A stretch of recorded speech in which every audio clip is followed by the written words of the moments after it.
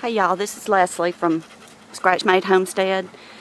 Just sitting out, spending a little time with the girls today, and there seems to be a lot of them, or not a lot, considering how many's in the box. Some that are hanging out on the front of the box. I don't know exactly what they're doing, but it's hot today, so I figure that may be why. I don't know. What do y'all think?